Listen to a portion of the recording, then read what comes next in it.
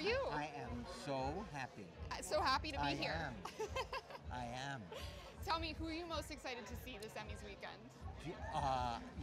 There are a few people that I would like to see because I'm also a fan.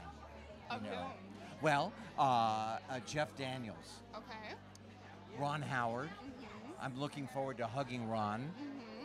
And then whoever else I get to meet with my autograph book. Do you have a literal autograph book? I have a little one. And do you bring it with you to the Emmys? I do.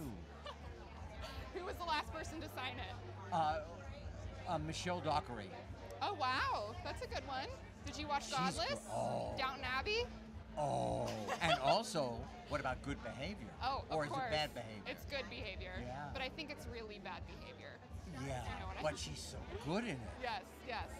I mean, Mary became this woman. Wow. There's so much good TV on right now. I'm curious, what are you watching? Well, watching, we just watched Ozark to support Jason. Fauda. F-A-U-D-A. If you watch it, it's a gift. I'm giving you now a gift. Fauda. You'll never leave your house. And then there's Prisoners of War, which is the original Homeland. Right. Yeah. So tell me, what's the one conversation that you think the industry isn't going to be able to avoid having this weekend? What are people going to be talking about at all the parties?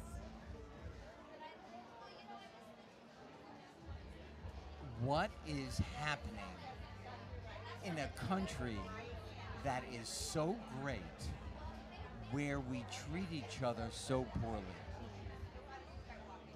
And I'm a voter.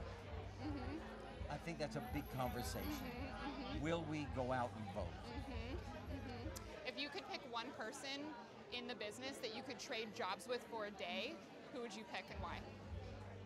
Who do you want to be for a day? Who do I want to be for a day?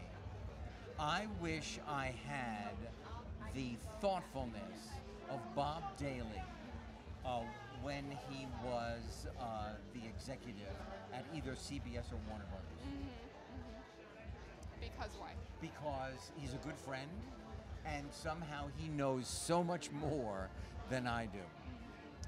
He is so thoughtful. Well, great. I'll let you get in there and have some fun, Thank you. Henry. Thank you for stopping by. Yes, nice to meet you.